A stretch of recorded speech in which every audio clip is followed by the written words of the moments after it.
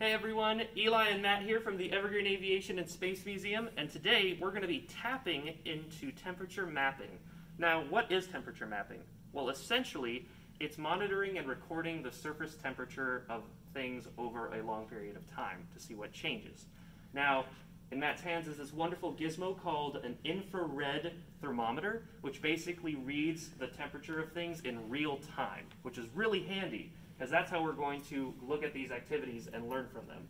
So we're going to start over here, and this right here is called a thermal sheet, and it changes color based on the temperature of the surface of the sheet. Right now it's at room temperature, which is about 78 degrees Fahrenheit, and so now if I put my hand on it and leave it there for a few seconds, we can actually see that my heat from my hand is going to transfer onto the thermal sheet and leave a weird colors of handprint, and you can see that it actually increased in about 3 degrees, it went up to about 81 Fahrenheit, which is really cool. Now that we know that it works, we can actually go to different things and see how that all transfers. So everything under this heat lamp has been under this heat lamp for a few minutes now, so they're all under this controlled temperature environment, all under the same amount of heat.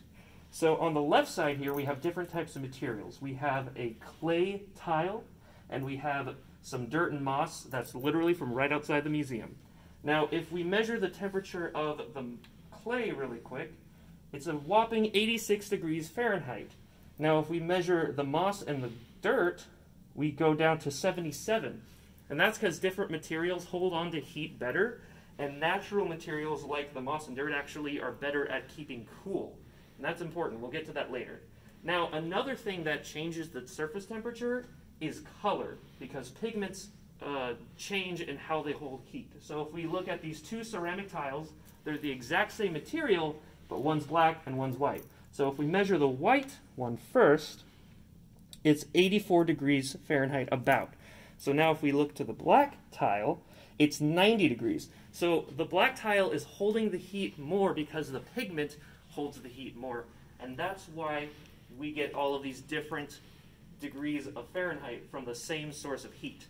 Now, how does that all work? How do we use that to our advantage? Well, satellites all around the world are orbiting the Earth, and a lot of them have thermal thermometers on them, and they read the temperature of the entire surface of the globe, in the ocean and cities, etc. And because of the things we know from these experiments, we can actually improve the state of how we build society, including large, dense buildings.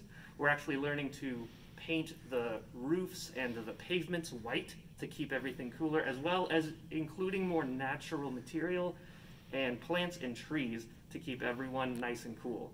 So, thank you so much for tapping into temperature mapping. This has been Matt and I from the Evergreen Aviation and Space Museum.